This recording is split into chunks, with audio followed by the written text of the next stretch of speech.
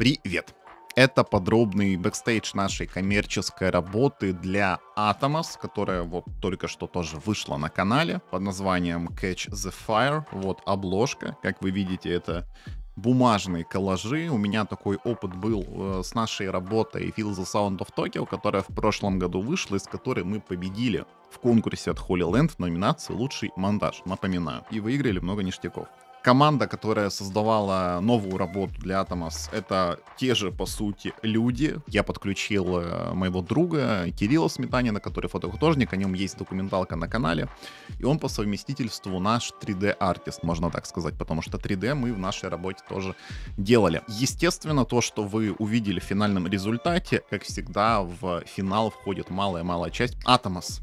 У них вся линейка брендовая построена на восточных японских терминах щогун, шиноби, ниндзя. И, конечно же, я в этом ключе начал мыслить, ага, какая-то восточная движуха. Первый вариант сценария, он был именно о главном герое якудза, такой олдбой, сражается с такими комиксовыми, как будто противники из Power Ranger'ов из сериала, какие-то странные ребята, там, Noise Guy, Low Dynamic Range Guy. Этот сценарий был отбракован. Вот этот мачизм, мускулинность, которая была у меня в сценарии, это предыдущие этапы бренда, и сейчас они более инклюзивны и хотят посвятить искусству, людям в этом искусстве. Много работ я проводил в прямом эфире в моем Дискорде, то есть мы со Сметом графику там делали, неделю сидели просто безвылазно на рендер-ферме, все это прямой трансляции, можно было смотреть, поэтому, ребят, Дискорд, ссылка в описании. Ко всем сценариям я делал привизы, аниматики, первые вы можете сейчас видеть на своем экране. В общем, в нынешнем варианте сценария история исключительно о ярких творческих людях, разных национальностей, разной внешности. На начало работы у меня всегда с музыки, то есть я так работаю. Я нахожу подходящий трек, в частности, конечно, ну вы знаете, что я пользуюсь Epidemic саундом. Скачал папку треков, которые прям по настроению. Хотелось какой-то динамики, какого-то спорта.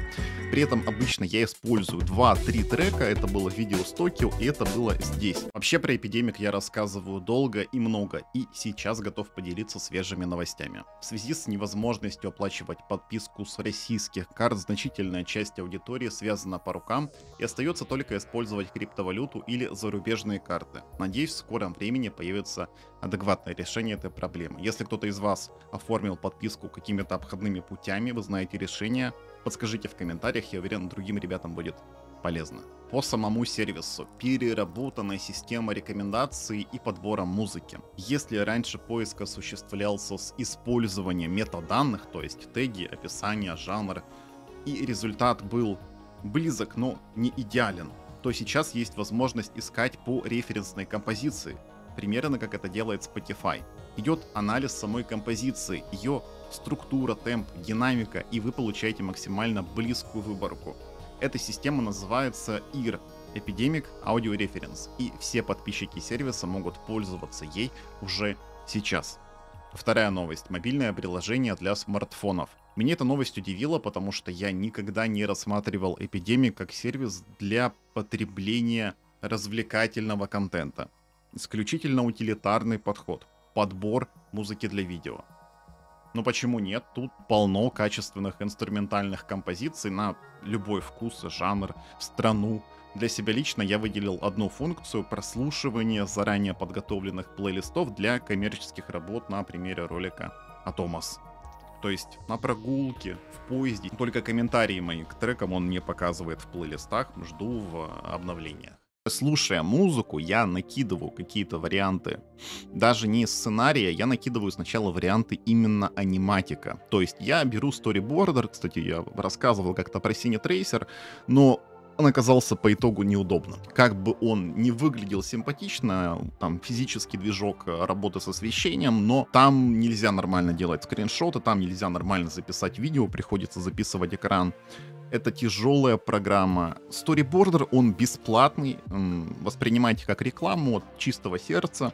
Единственный минус, что его нету на iPad. Это была бы пушка. Там есть тоже 3D-шный движок, где вы такую куколку можете с фокусным расстоянием физически корректным поставить, выбрать угол. И таким образом я накидываю скорее ощущение от работы, куда персонаж смотрит, с какого угла.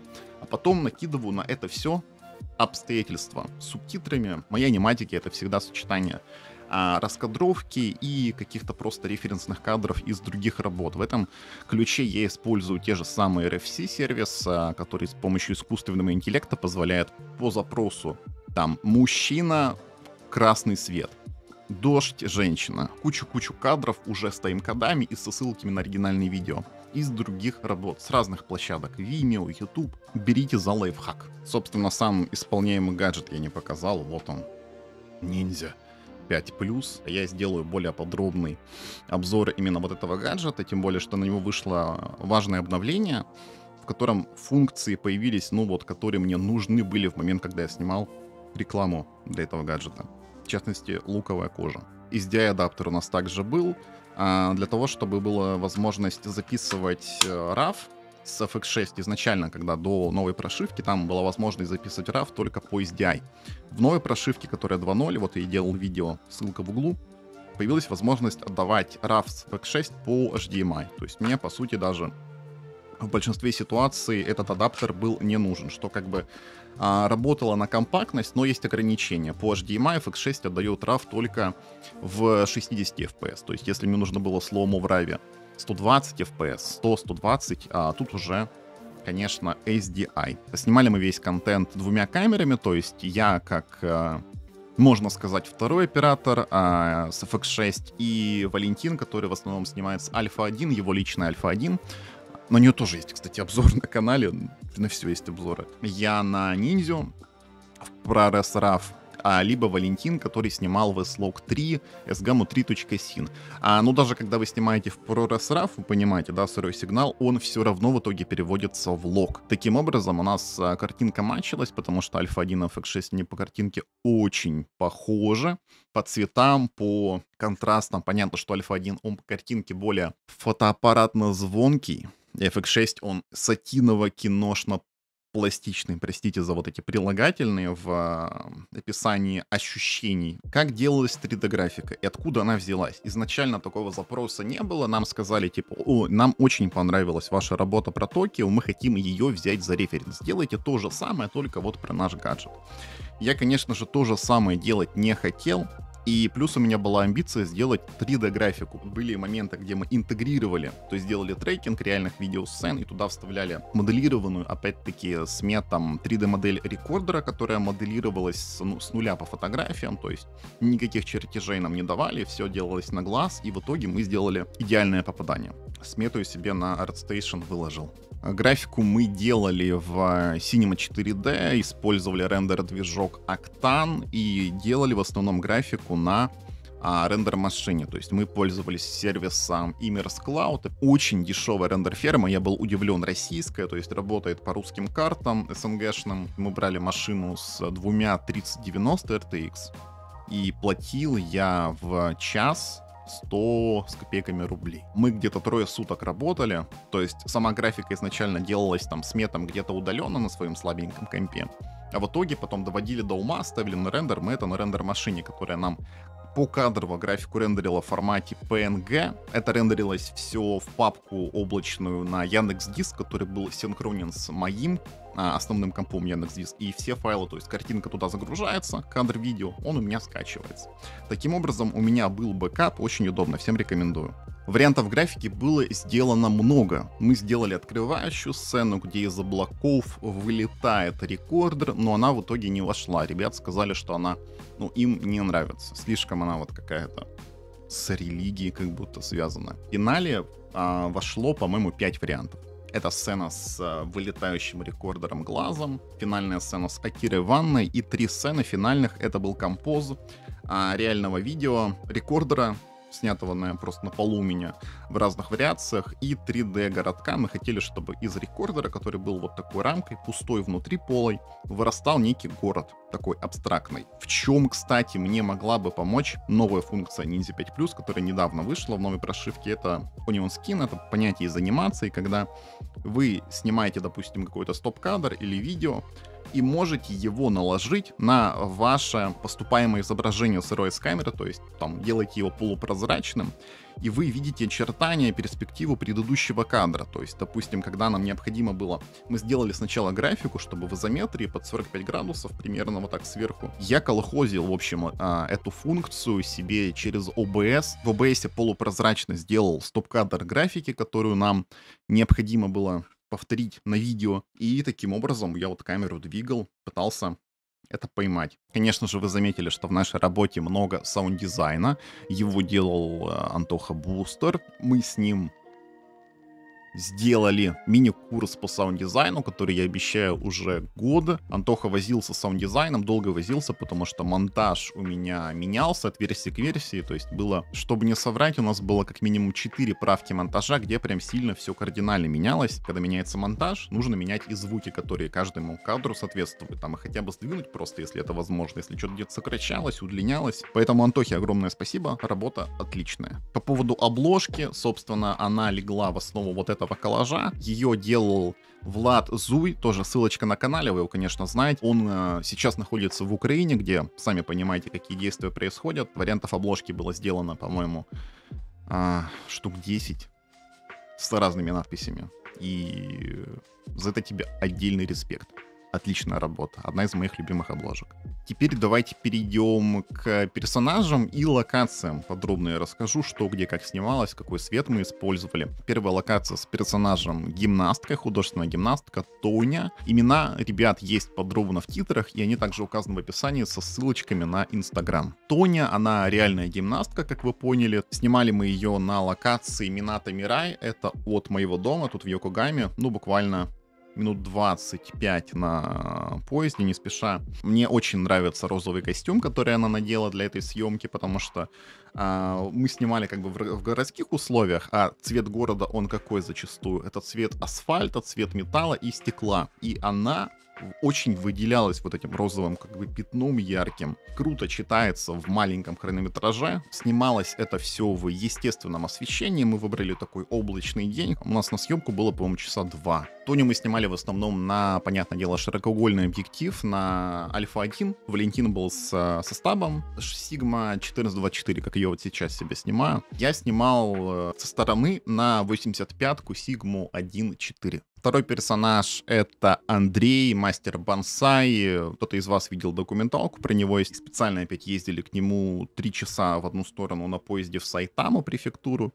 Вот этот белый костюм, который на Андрея, это костюм, который я приобрел здесь в Стуенике. Это костюм для садовых работ, малярных работ. Съемки на улице, конечно же, мы успели захватить последний кусочек солнца в золотой час, когда оно уже скрылось за соседним домом. Буквально все эти 3 сцены были сняты за 5 минут времени.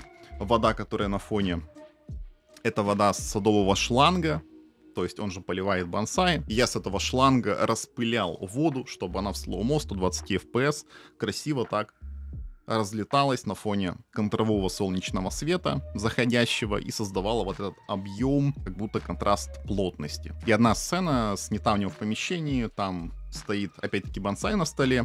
Он как будто в горшке из-за рекордеров, вот так вот они навалены друг на друга. Свет простейший, почему там натыканы свечи? Потому что я просто забыл провод от Forza Light, который мне дает сейчас контру. Я от нее забыл провод питания. Свет взял, а провод нет. Глупая ошибка, но на месте выкрутился, то есть я решил, что мы будем снимать с естественными источниками освещения, то есть огонь самый качественный, в принципе, свет. Было решено быстро смотаться в стуеник, накупить свечей всех возможных, фонарик самый дешевый, он там на фоне создает ему отделение, в окно светит такую типа засветку, отделяет его темную голову от темного фона. Тыкали этих свечей, они создали вот это вот такое интересное заполнение, плюс сверху я путюркой МС-шкой маленькой подсвечивал, создавал ему Hairlight и одновременно подсвечивал бонсай. Кадр на закате снят на объектив 30 Sony 35 миллиметров, 1, по-моему, .4 G-Master. В помещении снят на ширик, то есть, по-моему, опять-таки Sigma 1424 фокусная где-то, мне кажется, миллиметров 16. Третья локация, третий персонаж, Акира, девушка в ванной. Она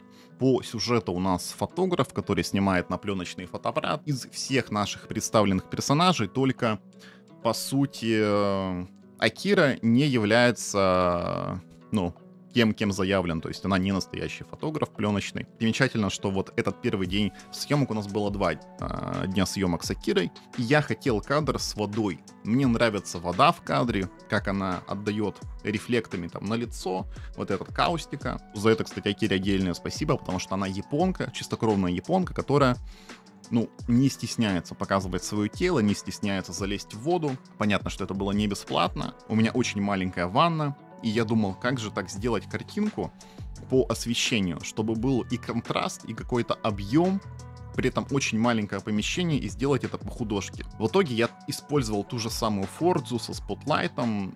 Обзор, кстати, Форза тоже есть на канале, что неудивительно. Делал с помощью шторок такой луч направленный, красный.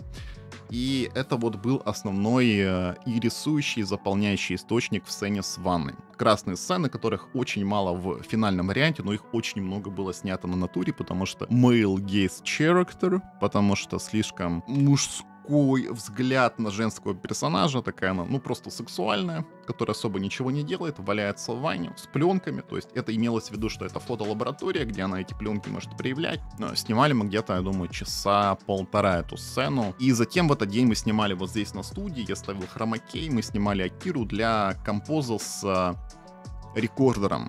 Изначально мы со Сметом прикинули, как это может выглядеть, я снял себя без какого-то освещения, мы скомпозили. Затем решено было доснять еще один съемочный день с Акирой, потому что мы, как по мне показалось, не раскрыли персонажа до конца, то есть кто она, почему она валяется в ванне с пленками, чем она конкретно занимается. Ну, я снял ее вот здесь, где снимаю себя, то есть я попытался изменить это помещение, я использовал, опять-таки, Фордзу, как свет от окна, жесткий солнечный свет, такой солнечный, обычный дневной. Заполнение от просто 60-ваттного кодекса. Как видите, этого достаточно, чтобы в солнечный день, такой пасмурно-солнечный, имитировать и естественный свет в маленьком помещении. Для средних, да даже для общего плана этого достаточно в моем помещении. Натянул опять-таки своих желтых цепей, повесил туда фотографии, потом мы прошлись по улице, сделали несколько настоящих фотографий. Я пустил чуть-чуть дымки в помещение, опять-таки про дымку. Я дым не пускал категорически в сцену с ванной, потому что я понимал, что маленькое помещение, оно очень маленькое. И если туда дыма запустить, дым съедает контраст. У нас объем создавался именно за резкой светотени, то есть темные области, где почти ничего не видно, и вот эти резкие, яркие красные моменты. Но здесь, в этом помещении, для того, чтобы создать вот этот dreamy эффект, вот этот свет, который бьет от окна, он немножко подсвечивался. И его было видно визуально, то есть вот этот лучик, он светился таким пучком. Ванная Акира снималась опять-таки на 35-ку Sony Gymnast. Во второй день я ее снимал сам на объектив 35. Он у меня где-то есть 1 и... он снимает сейчас второй ракурс. 35, 1 и 8. Это не G-Master, но отличный, маленький, компактный такой объектив от Sony. Я не хотел в этом помещении заявлять какой-то объем, потому что я не хотел запалить, что это моя комната, потому что вы ее знаете, конечно же. Я поэтому более делал точечно, портретиками, детальками, какими-то, ну, средними планами. Поэтому 35-ка вот тут вписалась очень хорошо. Четвертый персонаж — это Haruhiko BMX, профессиональный. Велосипед, кстати, на котором он катается, это спонсорский велосипед, который стоит, по-моему, 1400. Его мы снимали в Канагаве у нас здесь, ну, недалеко от Йокогамы. Вот вся эта префектура называется Канагава. Снимали мы его на станции Кавасаки. Но не на самой станции, в районе станции Кавасаки. Там есть абсолютно потрясающий дом. Мне этот дом посоветовал Валентин, оператор. Он, собственно, там до этого делал фотосессию. Минутка интересных фактов. Этот дом является частью проекта высотного жилья района Каварамачи. Построен в 1972 году и спроектирован японским архитектором Утани Сачио. Этот дом подавался как альтернатива обычному жилому дому. Нижняя половина дома широкая, что как бы образует некое общественное пространство, которое как-то, видимо, должно было использоваться, но здесь оно работает как парковка велосипедов. И сверху там пустое пространство без крыши, куда может попадать солнечный свет. Много окон, балконов. И сама архитектура подталкивает к тому, чтобы снимать там на широкие углы, передавать, стараться вот эту геометрию. Когда вы снимаете, на ширик нужно снимать снизу, вы знаете, да, камеру опускать вниз, чтобы вот эту перспективу, линию горизонта исправить. И желательно для вот этого коммерческого эффекта, фэшн, да, камеру еще ниже опустить и поднять вверх. Снималось это все с естественным светом, я не тащил туда никакие апутюрки, я уже решил, что я симпровизирую. Так и получилось. В общем, мы приехали туда в районе полудня, до 12, где-то 11:30. Я с помощью приложения, оно, по-моему, Photopills называется на айфоне, оно показывает в реальном времени с помощью камеры айфона, где сейчас находится время, как бы в AR. Есть траектория, вот тут оно будет там вечером, тут оно встало, и где-то сейчас оно находится примерно, как, опять-таки, над сводом этого здания. То есть в полдень оно как раз-таки ровно в 12 часов над ним. Я дождался момента, когда солнце вышло, а оно там вышло буквально минут, ну, не соврать, на 25. Маленьким пятачком, то есть буквально там 3 на 3 метра. А она сужалась. То есть солнце уходило, и эта зона сужалась. То мне в условиях вот этого абсолютного отсутствия контраста необходимо его создать. Я ставил в этот пятачок Харухико спиной к свету. И в этих условиях у нас контраст получилось. То есть магия, вот она, произошла. Я его снимал, вот именно эти портреты, на 85-ку 1.4. И опять-таки Sigma 424 это вообще почти основные наши объективы. Ну и 35-ка иногда. А так как у нас такое видео очень неформальное, дерзкое, снимать на Fish-Eye объектив. Это насадка на Helios Kenko. Японская насадка, которая дает угол, ну, 170 с чем-то градусов. И это вот дало вот эту уличность, неформальность. Пятый персонаж — это Диско, он же Black Брэд Питт, как он сам себя называет в Инстаграме. Мы договорились, что он придет сюда, в Йокогаму, приедет к нам на мою крышу.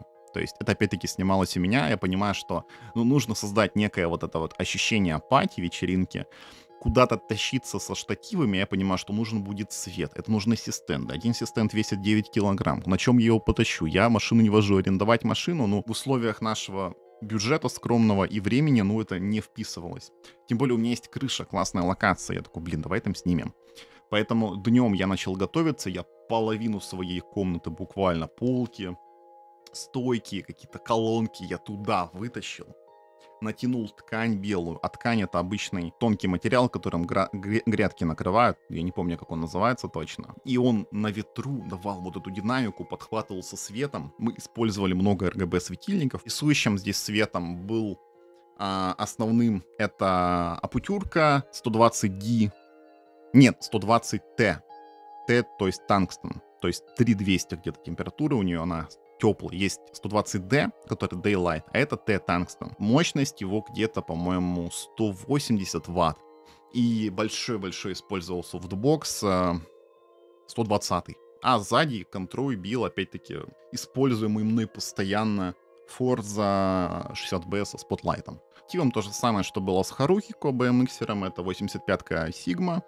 Это Sigma ширик 1424 и Fish-Eye. А, нет, еще была 35-ка у Валентина.